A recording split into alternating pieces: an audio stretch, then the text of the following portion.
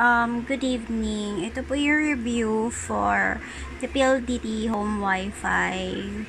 So, nabili ko po siya sa SM ng 1,495, pero ang SRP niya talaga is 1,995. So, I don't know why si SM nag-sale. Okay? So, ayan, inside the box, meron siyang LAN cable na pwede nyo i-connect sa laptop nyo. Then, yan. Wi-Fi na rin siya. Yan. So, if ever makita nyo yung good signal, blue po ito. Okay? Yan.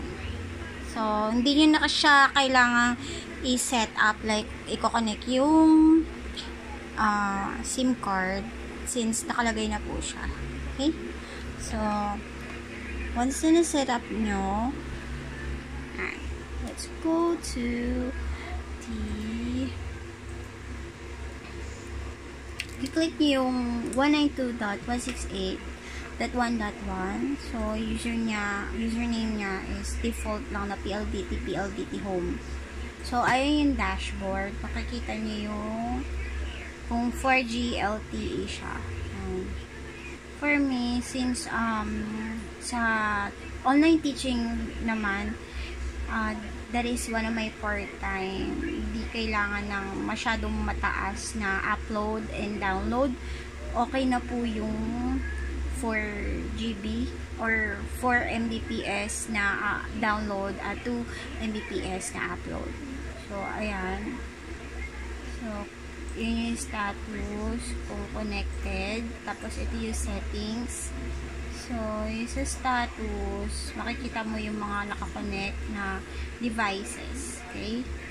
So, ayan.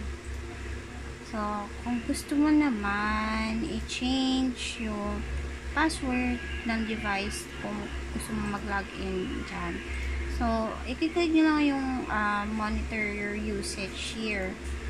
So, mag-open siya na yung information. Like, ito yung SIM card wherein you can get the load. You just need to click buy. Then, ito, 1 GB, 15 pesos, which is good. Kasi, I think sa Smart or Globe, medyo mataas siya. May bundle. For me, the prepaid ko, na avail ako ng 2 gigabytes. May free 1 GB every day. That is for 99 pesos for 7 days. So, ito, 15 pesos lang. So, connected ka na using wifi. So, ayan. So, let's start to do some speed test, guys. Okay to eh. Since peak hours ngayon, so, expected natin hindi siya ganun kabilis. So, ayan. Let's see.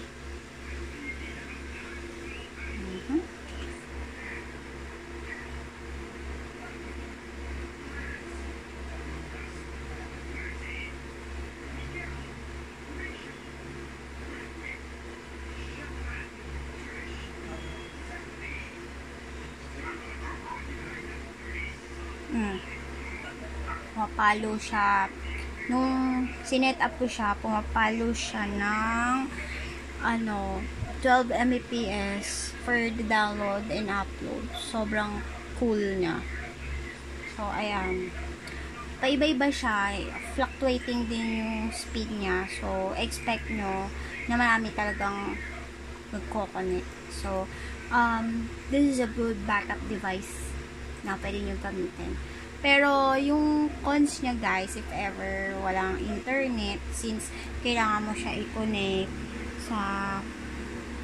sa kuryente, yun lang. Kailangan, meron pa kayong isang backup like yung mobile nyo para magamit if in case you need your internet connection. Or, I mean, you can connect since may, may bookings kayo sa work nyo or sa part-time nyo like online teaching. Okay?